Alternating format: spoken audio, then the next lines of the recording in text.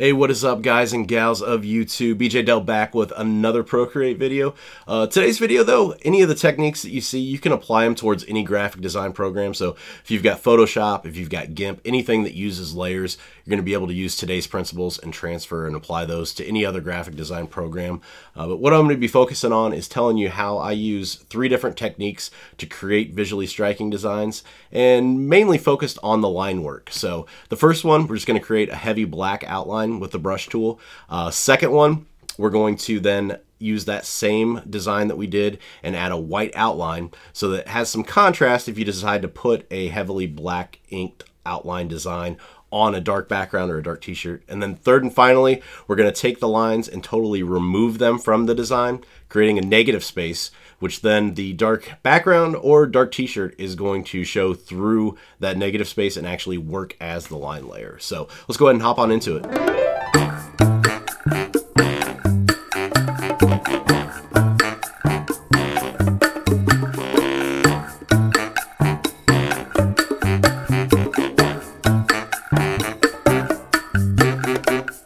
So I'm going to start this video pretty much from scratch and just kind of show you how I go from start to finish.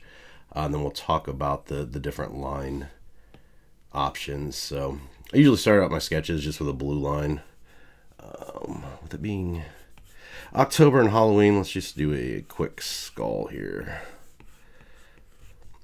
When I'm sketching, I don't really worry too much about getting everything perfect. I'll usually worry about that once I actually go back in to do the lines and do the inking on it. So I just kind of get the basic feel for where I want everything and kind of worry about touching it up as I go later. So kind of keep that in mind. It doesn't have to be perfect the first time around. So I got everything pretty much in the spot that I want it. From here, go back up to my layers menu and then go over here to the magic wand and drop the opacity down so I can just barely see it, but it's going to work as a guide once I start laying the lines here. So make a new layer on top of the lines there, and then I'm just going to go ahead and start to go in here and start inking. And you'll see as I'm doing this, I erase quite a bit until I get the perfect line that I'm looking for. Kind of adjust the thickness too until I get it right. What I look for is I really like to get a nice ending stroke down here, which you can always go back in with the eraser too and kind of sharpen that up to get a little bit sharper tip. So just kind of continue around to get the right look.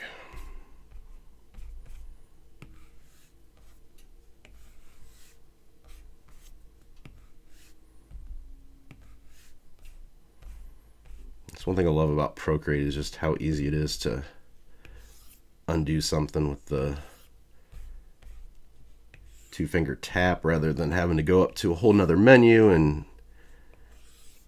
hitting undo. And it's not bad if you're, you know, on a desktop and using Photoshop and can just use keyboard shortcuts, but it makes a little bit of pain when you've got to go up to a separate menu every time in some of these programs on the iPad. So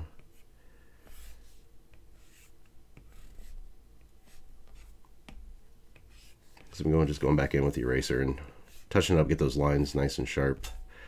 It's got a good taper at the end. Makes it a little bit more visually interesting.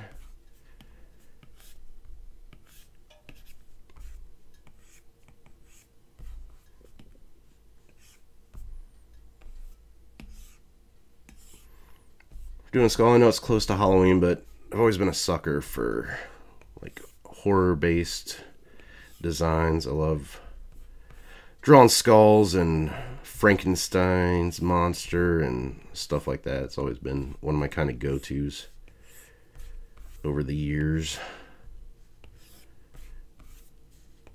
Anything creepy, but always kind of put some fun little like cute spin on it. Combine the two. Now with this being a longer stroke up here at the top, I'm going to go ahead and go into the menu here for the brush and streamline it. What this does, it kind of steadies your stroke as you go around, so you get a nice even line and you don't get any jitters. Like I said, love the erase. I will use it constantly until I get it looking perfect.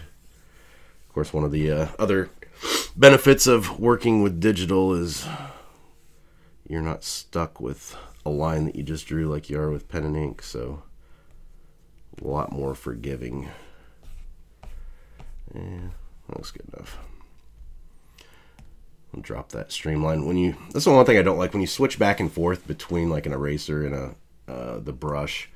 If you've got streamline on, it actually sticks, so you got to go back in and manually turn it off. I wish they didn't bring it over from one to the other.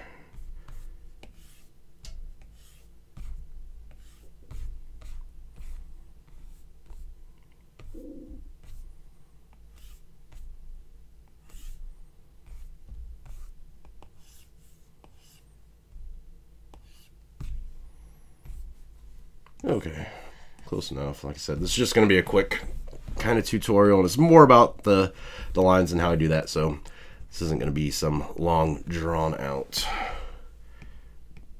illustration class. So alright, so we're good there. Now I'm going to go ahead and delete the lines there, so we'll kill those, the original blue layer sketch that we did. So now we've got the lines. I'm going to go ahead and make a new layer and then hold and drag this underneath. So my line layer is on the top. And then I'm going to click on here again and set this as a reference. So I know I've talked about this in one of my previous videos. This is kind of nice because it actually will let you click and drag to fill in colors, and uses that top line layer as a reference to where to put the colors, which is kind of cool. So we're going to do like a red here.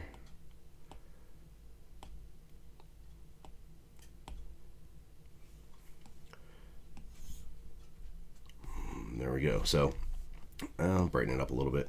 The cool thing about this, and why I don't actually put the colors in that line layer there, number one, it's going to become a little bit more evident once we go and talk about the lines themselves in these next few steps. But then also, if you're adding in shadows and highlights to it, you don't have to worry about going over top of that line layer with your highlights, because that white's going to fill in on top of there. So this lets you keep it all underneath. So we've got the flat slate in. Go ahead and make another layer, and we're going to do shadows on this layer. So we'll just hit this. Usually what I do, start with black. I'll get one section done like that, then go up to your opacity here, and then just move your pencil down here till you get a decent looking opacity for that shadow. You can also add a shadow layer. Sometimes I do it if you want to not just use the one color, and you want to kind of hand pick what colors your shadows are going to be. You can always do that on another layer. Using the black like this is nice, because it's going to use this red color, for example on this one. It's going to use that for your reference for what this black's going to do, since it's sitting on top. Let's say that I had certain areas of this that were different colors. It's just going to darken in that specific color. So you're doing all your shadows on one layer, and it's just adapting to whatever's underneath it. So that way you don't have to go through and pick, let's say you've got, 5 different base colors on your flats. You don't have to go through and pick 5 different shadow colors and then go back through and pick 5 different highlight colors. This kind of does the work for you. Sometimes the design's gonna kind of need that, and going and hand picking them, it is going to make it a little bit more interesting. You can get some cool effects, but for the most part, this is how I do it. Saves time, and the results come out pretty good. It's more like like the cell shading technique. So let's go through here and hit a few more. Always keep in mind for the shadows of where your light's coming in from. Of course, in this design, I've got it set to where the light's coming in from this way. So everything's going to be on this left-hand side. The only exception is in here, since this is kind of more sunken in. It's going to have that. So, all right, it's pretty good there.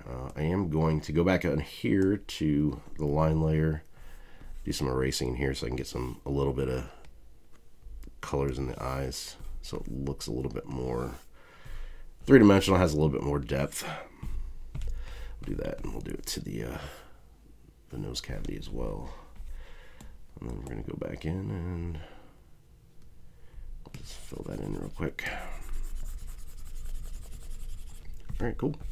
So we got that. Now let's go back in, new layer, and let's do some white for the highlights. Let's get in the light source is coming from this right side, so everything's going to be bouncing off this side.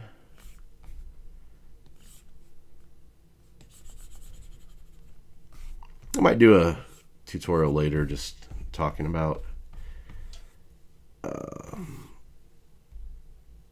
using the light source and kind of figuring out where to put the stuff. I'm sure there's other videos on YouTube that you can probably look up if you need help figuring that out. There's a lot of books on the subject too. I mean, it's, you know, one of the principles of art or painting or drawing or anything. So there's a lot of information out there.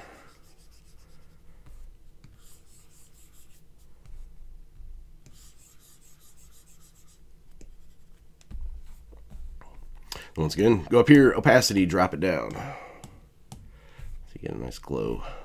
Don't want it too bright. The highlighting is one of the exceptions. Like shadows, you can do that all on one layer. Highlighting, sometimes you might have to make a couple of layers if you use this white technique for highlighting. Reason being is the highlight's not going to look the same on a light color as it is a dark color. So let's say I had a very bright yellow section of the same design. It's not going to show up as well on the bright yellow as it does on the dark. And, you know, adjusting it one way is going to make it too dark or too light on one, and you're not going to be able to see it. So sometimes you'll have to do two. Let's fill this in with some shadow. All right, this one here. All right, so that's pretty much our design there. What I'll do is I'll turn off this background too, just to see.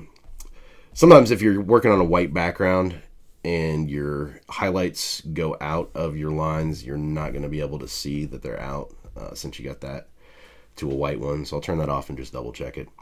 So we look good here. So this is a finished design. You could throw this up on a t-shirt, throw it up on a poster.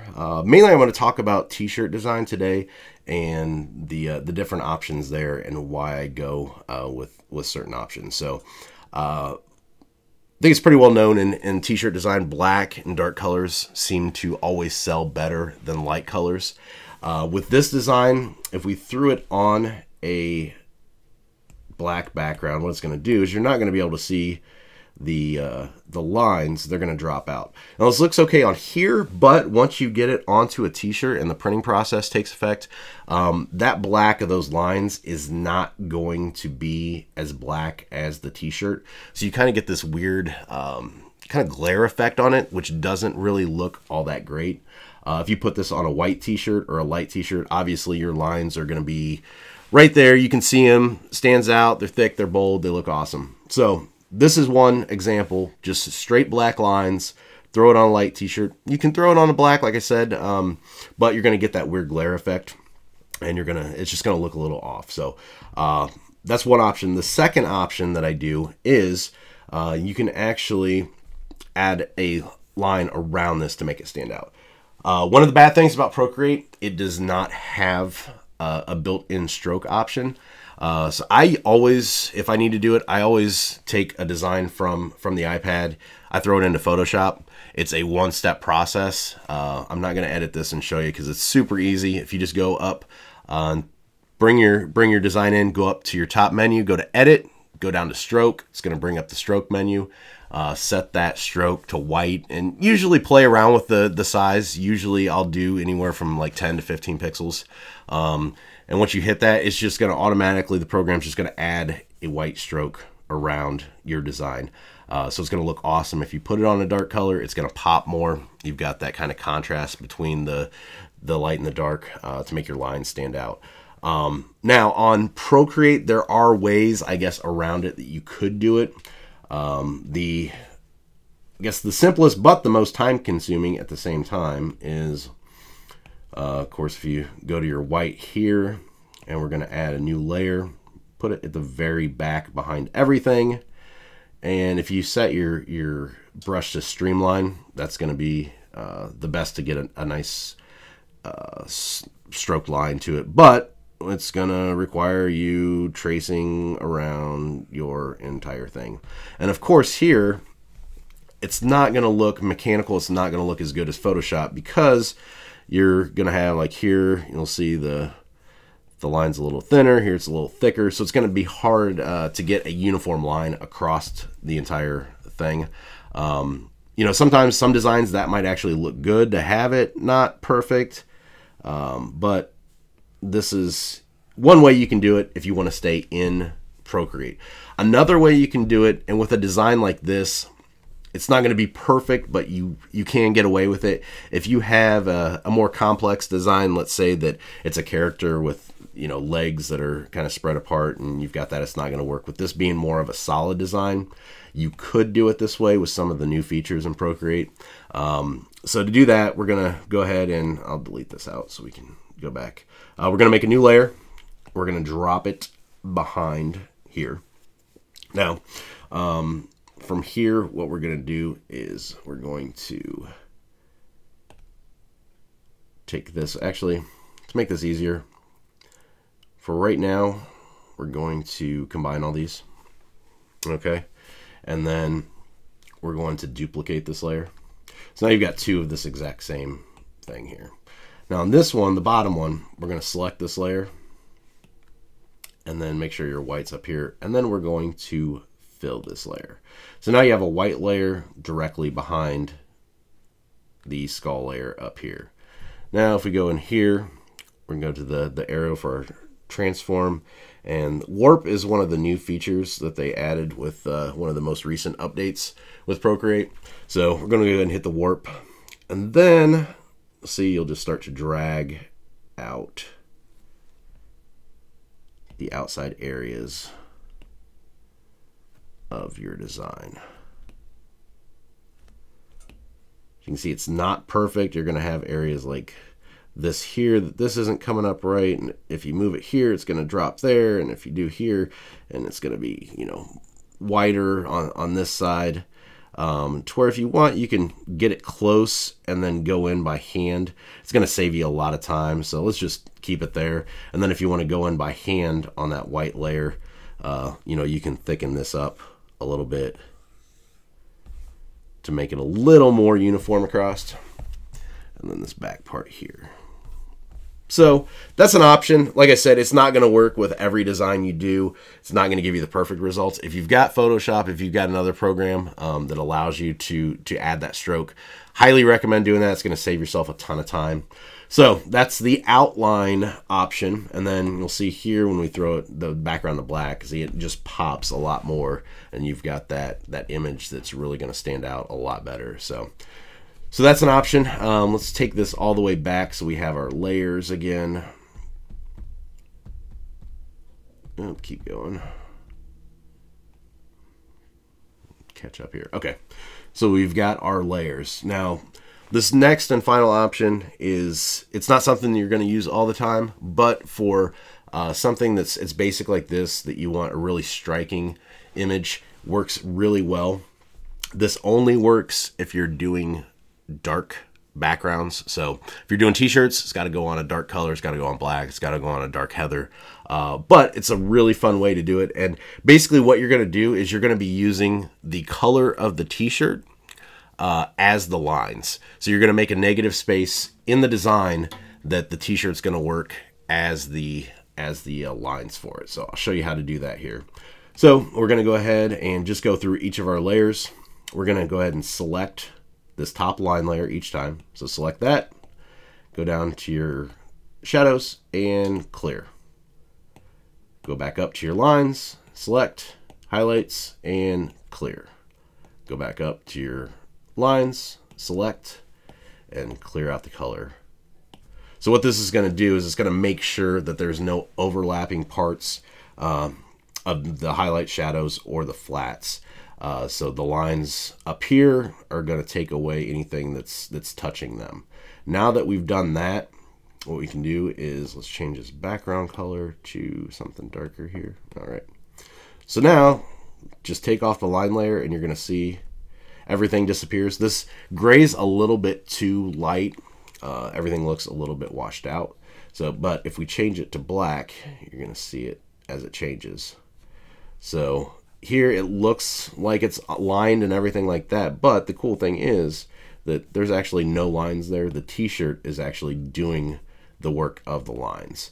If you change this to, let's say, a purple, you're going to see your lines look like the t-shirt. Of course, like right now, this color, not that good. So you might want to play around. The red that I've got's a little washed out. If we put a darker color in, we're going to select this layer to make sure it just stays in there and fill that in. So you can see just by going with a little bit darker color there, it's going to be a little bolder. Now, one thing that I like to do here, and you might have to, depending on how your lines look here, you might have to do some touch-ups down here. So to do that, if you just go back in with the base color of your flats, so if you want to kind of touch up some stuff as you go along, it's an extra step, but looks kind of cool. Throw this back to black, and just play around the colors, see what color changing does to the overall design. So it looks kind of cool with the teal there. This gives you the option too to make more than one design. You can change the colors and you'll have multiple designs that you can put on different color t-shirts to give you more options. But as you can see, that the lines look like they change with the background, and that's because there's nothing there. The lines are gone. It's just an empty negative space that are doing the work. So all right, and we'll change this back to black. All right, there you go. 3 simple ways to do lines. You got the solid black color lines, you've got the white outline, and then you've got the negative space lines. All right, guys, that's it for today. Hopefully you found the video informative, and if you did, please hit that like and subscribe button down at the bottom. And let me know in the comments, what do you guys want to see in the next series of videos? Anything you want me to cover in particular? Also in the comments, let me know, what techniques do you guys use in your work? Any of the techniques covered today do you use, or do you use something different?